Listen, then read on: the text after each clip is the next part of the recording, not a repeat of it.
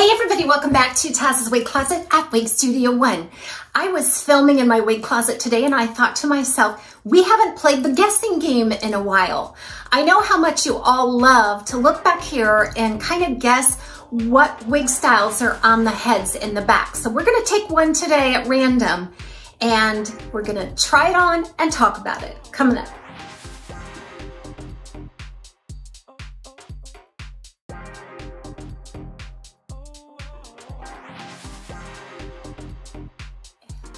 So I just got done wrapping up a review on this beauty that I'm wearing here. And this one has also been sitting back here in the audience for quite some time, probably a couple of months. I know you've all asked me about it from time to time. Now this one here is the Belle Tress Cafe Chic in Butterbeer Blonde. And it, like I said, it's been sitting back here waiting to be reviewed because I had a lot of new styles come in that took priority over this one. This one has been around with Belle Tress now for a couple of years. It's a part of the Cafe collection. They're all heat friendly. And this one is a short, kind of blunt cut, straight pressed, modern bob.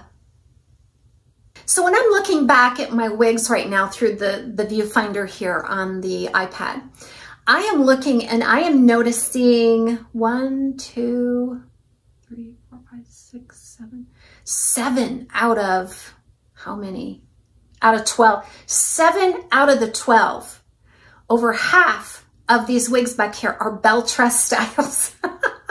And that's on purpose, just because a lot of times when you see the wigs on my heads back here, they're either waiting to be reviewed or I've brought them out to do a comparison. And that's exactly what's going on here. So let's try one of them on. Let's try on a Belle Tress style. I'm looking back there and I'm seeing one that kind of jumps out at me just because it's a different color than most of the rest of them are blonde.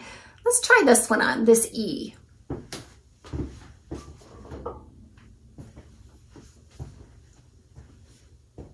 I have reviewed this one before. I think it was last year. Oh, it's just so gorgeous. The cut, the color.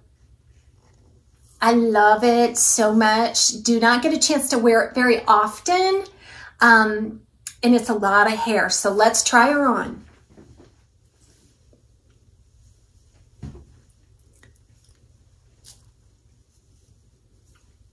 I feel like a lion in all of this hair. This beautiful mane of shattered waves, textured waves. Any guesses so far?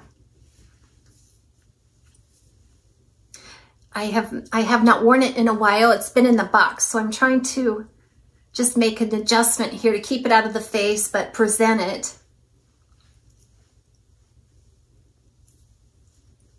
Okay, this one is Rose Ella by Belle Tress in the color Mocha with Cream. Isn't it gorgeous? I think I had that piece over here. The waves just make this style. This is true trademark Belle Tress shattered wave, textured wave. Nobody does this kind of a texture like Belle Tress.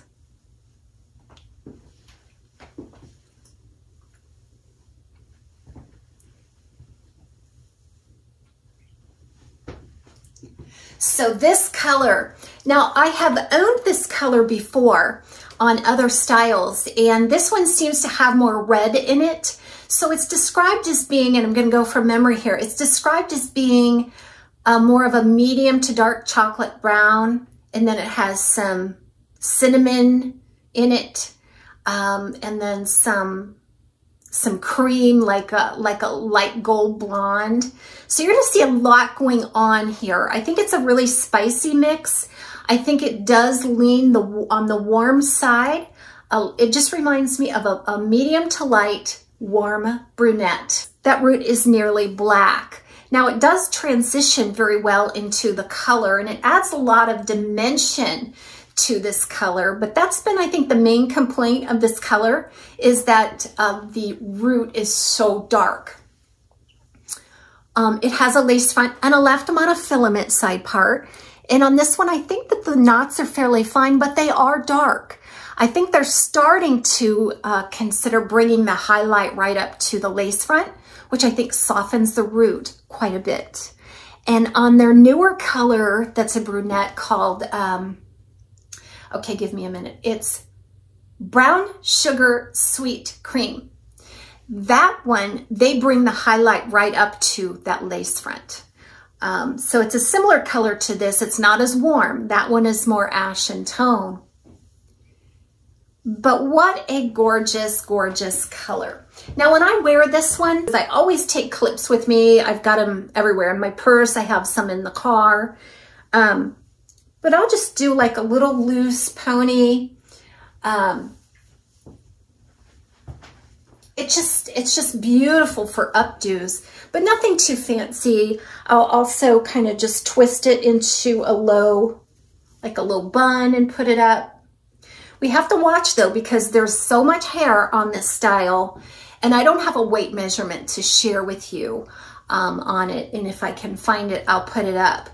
But there's so much hair to this style that if you do want to do a really tight updo where you're bringing all the hair back and up, you're probably going to have to use some sort of adhesive or something to give some extra hold, because the weight of the hair all pulled back will kind of pull at the wig. So I don't know what your experience has been, but I would say most bell truss styles run average to average large.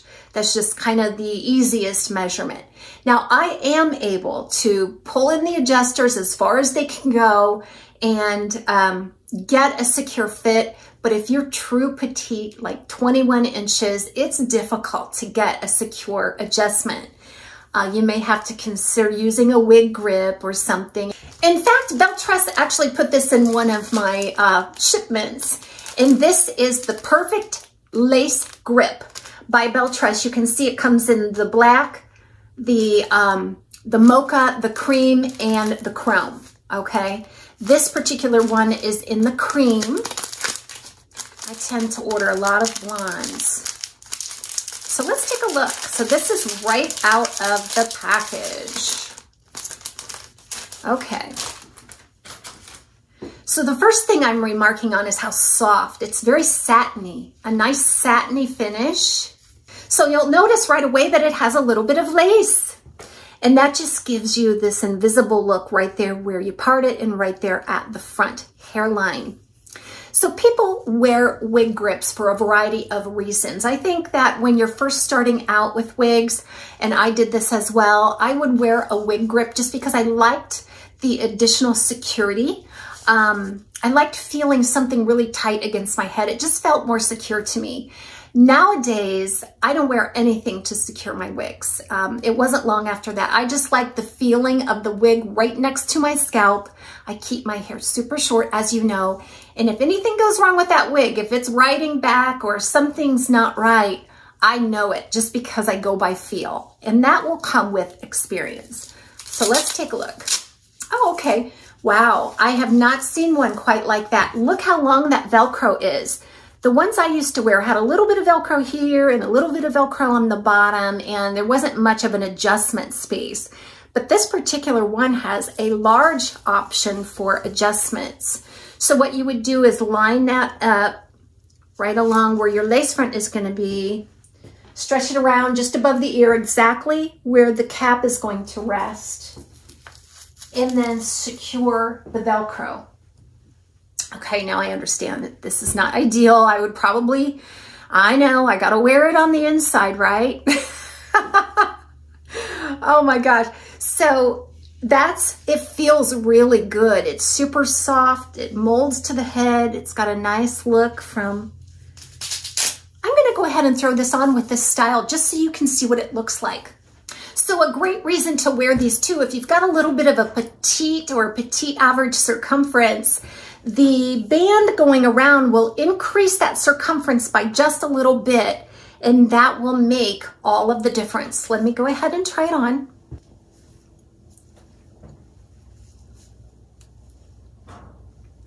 Okay, so that is interesting. The feeling of a wig grip.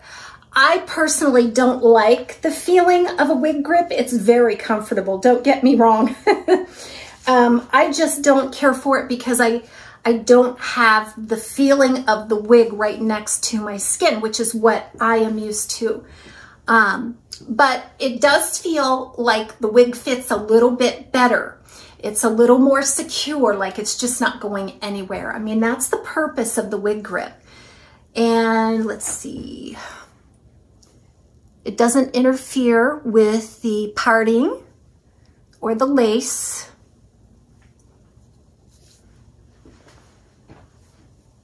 Yeah, it just feels super secure. It feels like I could go out and do cartwheels right now and this wig would not fly off. Isn't that great? So yeah, that is the Belle Tress wig grip, which is super nice. It's got a luxury feel to it. It comes in lots of different colors. So far as I know, just one size. So that's just been some random chat here from my wig closet. Plus we got to try on a wig and see it in action. Now I feel like I could put this up in an updo right now, or a pony or any kind of low bun, and probably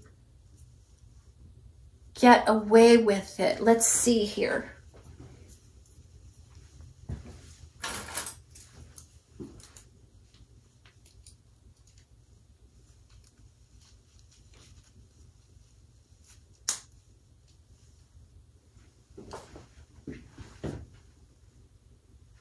See, it doesn't feel like it's tugging because of that wig grip. It's just gripping onto the wig grip instead of tugging at the wig. Isn't it just cute? And it's just a messy updo or a messy pony or bun. It's just absolutely gorgeous. I would have one of these in every color if I could. So thanks a lot, guys, for joining me for a little bit of chat and a guessing game on this wig style. I hope you all have an amazing day. We'll see you next time on Taz's Wig Closet at Wig Studio One.